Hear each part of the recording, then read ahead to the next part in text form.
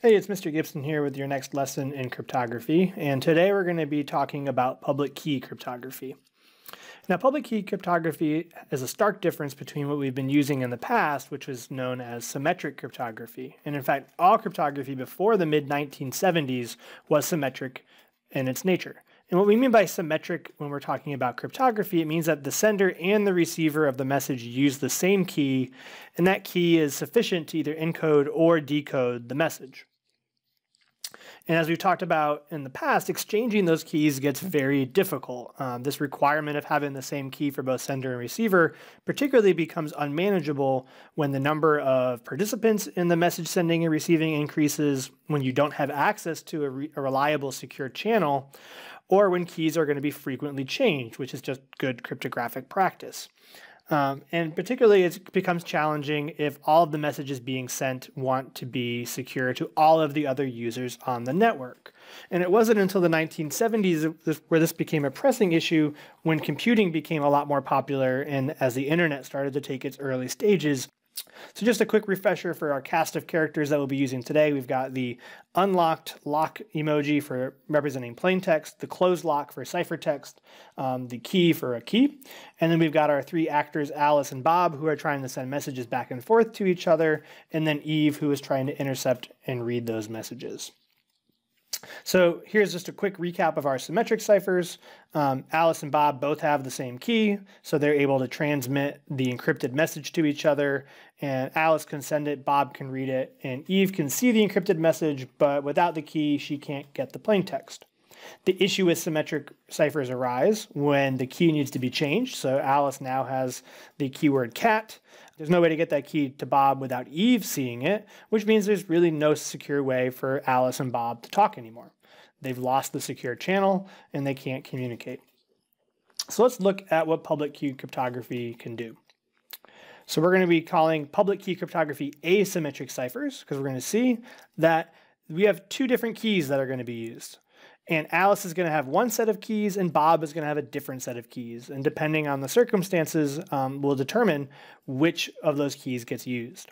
So the premise is that Alice has two keys, one key that she keeps to herself and one key that is public information. And we're going to denote those keys with a red background for private and a green background for public. These two keys are not random. They are intertwined mathematically, as we'll see when we see how these keys are generated. So you can't just pick any old random numbers or words to be your keys. They have to be created together. But the idea is that these two keys can work in conjunction. One of the keys, the private or the public, can encrypt a message that only the other key can decrypt. In fact, if Alice were to encrypt a message with her public key could not decrypt the message that she just made. She'd have to use the private key to do that. Same thing goes with Bob. There's nothing special about Alice's keys. Any public key can encrypt a message that any paired private key can decrypt, and vice versa. A private key could encrypt a message that the same paired public key could decrypt. But somebody's public key could not decrypt a message that the public key encrypted, and nobody else's keys could decrypt anybody else's message, whether it was created with a public or a private. So let's suppose Bob wanted to send Alice a message. Alice has her private key, and the way that Bob needs to therefore create the message is to get access to Alice's public key, since Alice's private key could only decrypt messages that that public key encrypted. There's a variety of ways that Bob maybe could get that key. Alice could just directly send it to him. It is public information after all. There's no reason to keep it secret. A lot of times this also gets solved by having a public key repository that has a bunch of people's public keys, just that you can look them up, maybe by name or email address or some other unique identifier, and you can just pull their key out of the repository so that you can encrypt the message. So now Bob has Alice's public key that he can use to take his plain text message, hello Alice, and encrypt that into some ciphertext. He'll transmit the ciphertext. If Eve were in the picture here, she could see that ciphertext going across the line, but she would not have access to Alice's private key, just like Bob doesn't. Alice could then take her private key with the ciphertext and convert that back into the plain text, and only Alice can read the message. As a reminder, after Bob encrypts the message with Alice's public key, he can't get back to the plain text message, even though he created it. So if he has a bad memory, or it was just a very temporary message and it just got flushed out of his computer's memory very quickly, and all he has left is the ciphertext and the public key, he can't recover the original message back. So you have to be very careful here. You can't undo your own encryption when using somebody else's public key. Lastly, another common use for public and private key pairings is by encrypting using your private key. We're going to see that's not very secure, but that's not the point. If Bob were to take his private key and encrypt the message, hello Alice, to be this ciphertext message here, anybody could read that. Because remember, Bob's public key, which is the only key that can decrypt the message that the private key created, everybody has a copy of it. So there's no security in this. However, by sending that ciphertext over to Alice, she could decrypt it. But then she also knows that the only person who could have created that message is the only person, in theory, who should have access to that private key. So she knows that it must have come from Bob. We call that a signature. So you can sign your messages using your private key. And that just means that you are the only one who could have sent that message. So this is a really nice kind of secondary feature of public key cryptography, is not only can you create messages with somebody else's public key and keep them secure so that they're the only one who can read it, is that you can sign your messages so that people know that you are the only one who could have sent it. So here's the requirements that we need for any public key crypto system. It should be really easy to create pairs of keys. And when we say easy, we mean computationally. It shouldn't take hours of computers running to create your keys. It should be a matter of seconds. And they need to be able to make a paired public and private key. Those keys can be used to encipher and decipher messages, but a single key can't decipher a message that it itself created. It should be infeasible to calculate the private key using the information found from the public key, and vice versa. And we should be able to use those pairs of keys to authenticate the sender of the message. So that was our last example there with Bob. So let's take a look at an example of a public key system that actually builds on a system that we already know. And that's the multiplicative cipher. This is going way back in the course, probably in the first week or two, where we saw that we could choose a value m, that it's relatively prime to 26. And back then it was 26 because those were the only letters in the alphabet we knew we could use. And to encipher, we would take each character contained in the message n and multiply it by the value m. And then we would mod by 26. So we take each character in the message, multiply by m, mod by 26. And then we would send those values to our recipient. And then to decipher, they would need to know m inverse, which is the multiplicative inverse of n in mod 26. And we just quickly calculated that. There weren't many options when we're working in mod 26. So if my enciphering key was 3, I could try a bunch of possibilities, or maybe I would even just memorize them, and I would know that m inverse is 9. And then I would multiply each character by m inverse, mod by 26, and I will be able to recover that plain text. And what we're going to see is that we can build on that. This isn't a really good public-private system, but it works. We can determine m inverse. We can maybe use m inverse as our private key, and then we just give away m as the public key. But the main weakness of that is, as we just talked about, it's not hard to determine m inverse when you know m, and there's only 26 possibilities for those two things. We could just brute force that, try all of them, and it would take fractions of a second. Very insecure. But what if we increase the number of possibilities? And that's what we're going to look at here with KidRSA. KidRSA, we name it that way because there's similar principles here to the real RSA algorithm that we'll learn about in just a short matter of time, but it is a simpler version, so kind of like a child's version. And it's a lot like our encryption system that we just talked about for multiplicative ciphers. We're just going to increase the number of possibilities from 26 to out in the millions. So let's take a look at how it works. The first thing is we need to generate those keys. So the way we do that is we're going to choose 4 integers, a, b, a prime, and b prime, and we need to keep those secret. We do not want to let anybody know that. And we're going to kind of color code secret information and public information. Secret information will be this pink color, and public information will be green. We're going to use these 4 integers to compute 4 new numbers. We're going to first compute capital M, which is equal to a times b minus 1. That is also a secret number. because if you knew that, you could figure out A and B. We're going to compute this value E, which we get by making A prime times M plus A. Lowercase e, the value itself can be public, but we shouldn't disclose exactly how we calculate it, meaning you shouldn't show this work. You're like, I don't want to know what A prime and A and M are, because that's going to ruin the secrecy of the system. So just the value of E itself is public.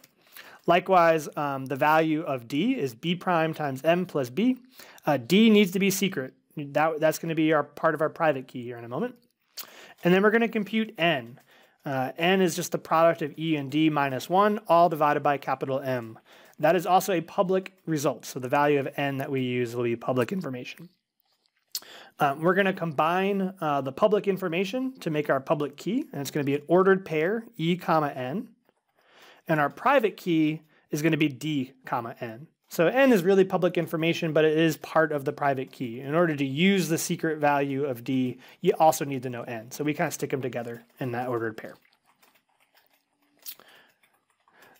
To encrypt a message, we'll let our plain text message be an integer. We can either use the ASCII table to convert characters to numbers, or however you want to do that.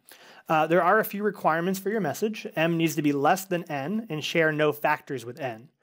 The mathematics behind this won't work unless that's true. Now, ways that you can maybe ensure that that happens is if we go back a moment. If you choose your values for A, B, A prime, and B prime to be prime numbers, it's going to make it very unlikely that M shares factors with N. Not impossible, but very unlikely. So we just want to double check it, but if we take those necessary precautions, it shouldn't happen very often. And then to encrypt a message, this is almost exactly like what we saw with a multiplicative cipher. You take the value of your message, M, and you multiply it by the public key, E, and then you're going to mod it by the value of N. That's your encrypted message.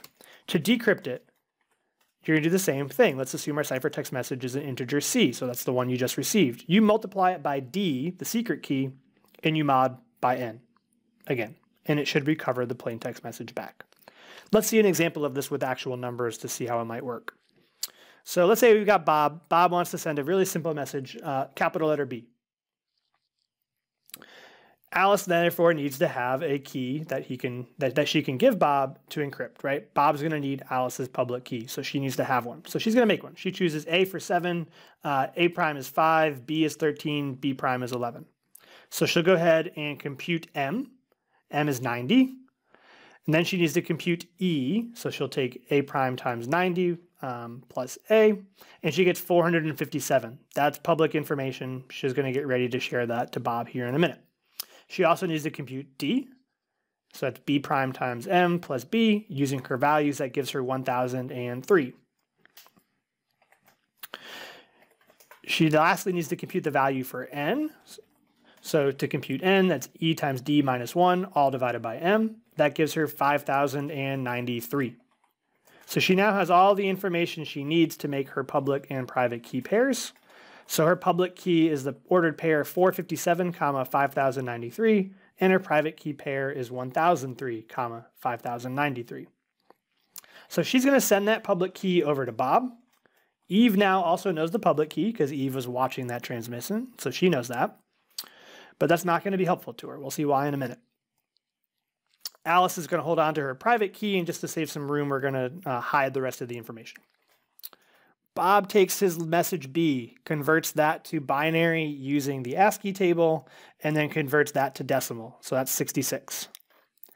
Bob encrypts the message by doing E times M mod N, which in this case is 457 times 66, mod 5093, and he gets an encrypted message of 4697. Now, he could send that across the line as an integer, which is what we're going to do now. He could turn that into binary and then into base 64 or whatever he wants, but the idea is he needs to make sure that number gets over to Alice. So he sends it over. Eve now knows that information as well, because remember, Eve's keeping an eye on things. But what Eve can't do is what Alice can do.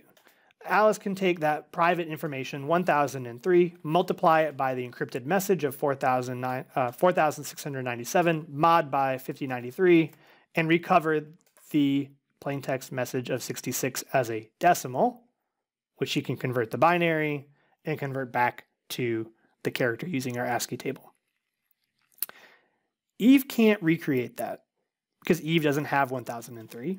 And it's pretty hard for her to figure that out. Think about back to our multiplicative cipher. Remember, D and E are multiplicative inverses, which means that she would need to try all the numbers between 0 and 5093 to figure out which value is a multiplicative inverse with 457.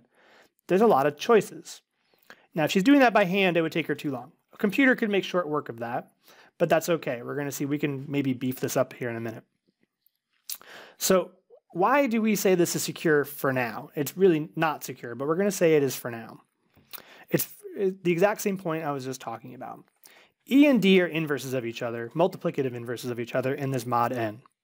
And we don't know a really easy way yet to calculate multiplicative inverses for a number in a given modulus without just trying all the other possible values for D. That's going to take a long time. So especially if we compute A, B, A prime, B prime, we choose those numbers to be very large, then n is going to be very large as well.